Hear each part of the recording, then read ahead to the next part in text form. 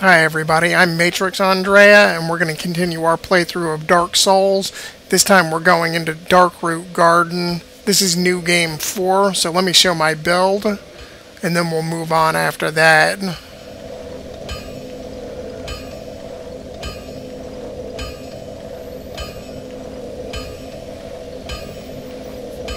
So you can see that I'm in the Undead Parish because this is the fastest way to get back to Darkroot.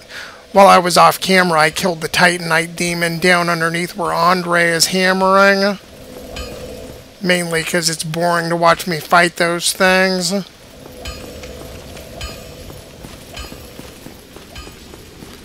So this video probably won't be too long. There's only 2 bosses in this area, one of which I'm going to use a summon for because she's got magic and ranged attacks and I don't. And the other one, well, you'll see.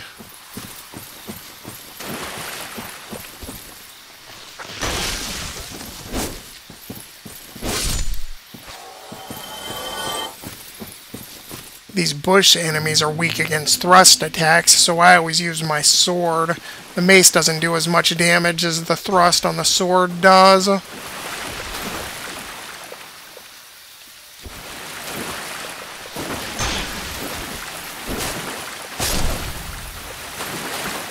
Before I move on, I never noticed this in 2011 until a few months later, but if you run up here from this pool of water, you can get down into Darkroot Basin.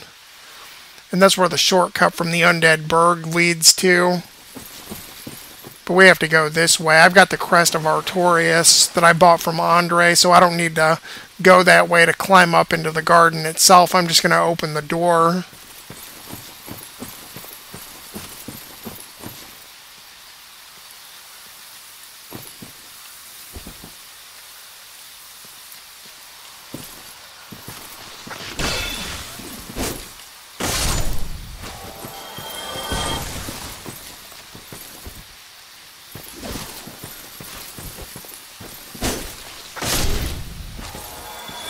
Ordinarily, these bush enemies will drop a lot of moss clumps. I'm kind of surprised none of them did, given how much humanity I have.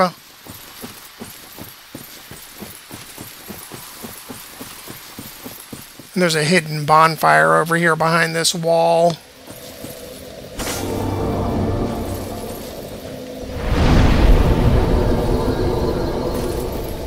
So we're not going to go fight Sif first. We're going to go fight the Moonlight Butterfly.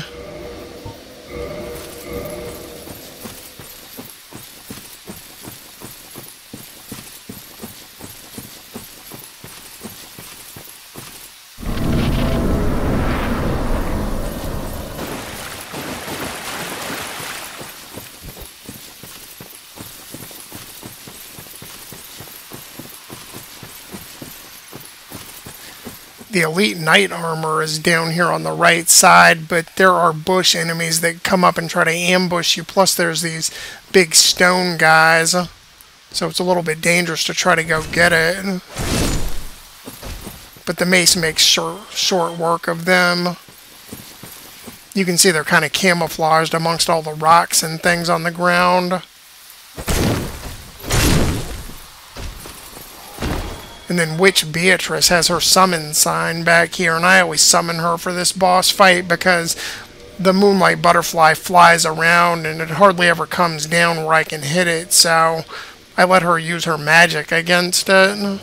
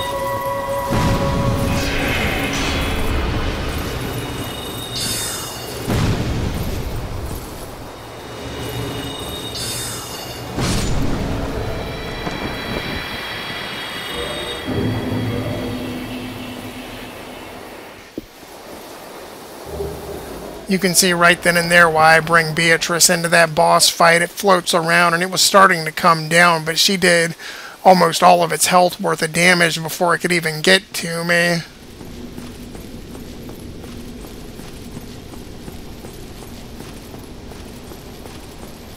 And then the Divine Ember is up here on this tower. And then I'll use a Homeward Bone to get back to the bonfire, and then we'll go fight Sif. I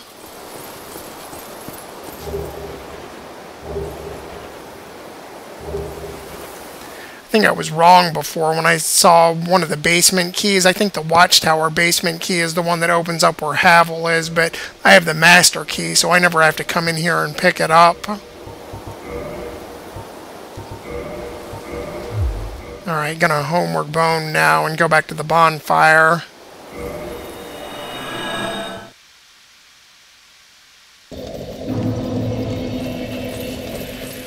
So if you buy the Crest of Artorias from Andre, you can just open this door right here. It costs 20,000 souls, which is expensive in a new game, but it's still worth it. This was another place that I was at on October 30th, the day that I left for England in 2011. I had bought the Crest. After I got out of the depths, I came here and I was farming these guys for a little while before I decided to quit and start playing a shoot-'em-up called Raiden 4.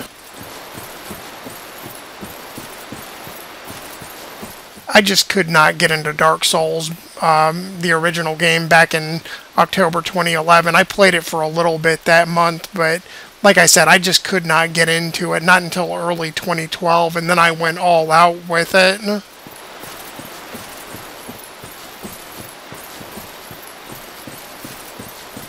You see how I'm wearing the fog ring. I just skipped past all of the Forest Hunter NPCs because there's no point in fighting those guys. There's like every type of character class that you can pick from the beginning of the game over there, and it's kind of a hassle to fight with them, although there is a trick to make them all fall over the side of a cliff.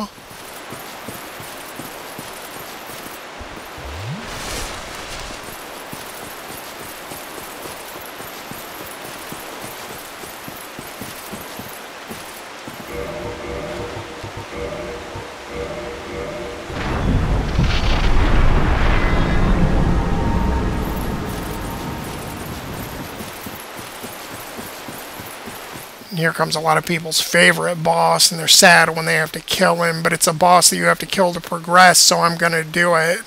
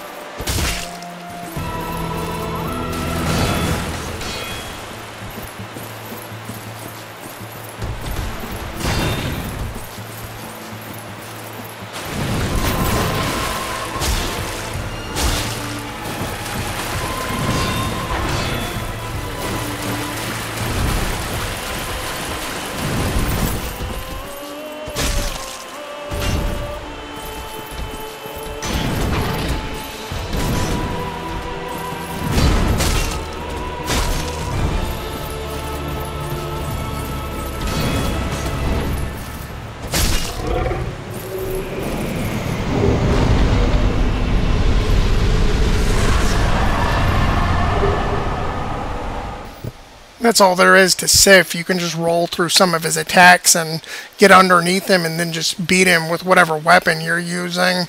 Behind the gravestone over here is the Hornet Ring if you're into backstabbing. Like I said, this was going to be a really short video because there were only a couple of bosses and the stages themselves are really short.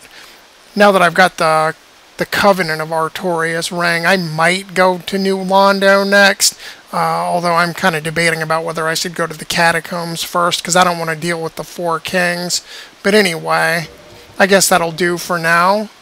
I'll see everybody later, and thanks for watching.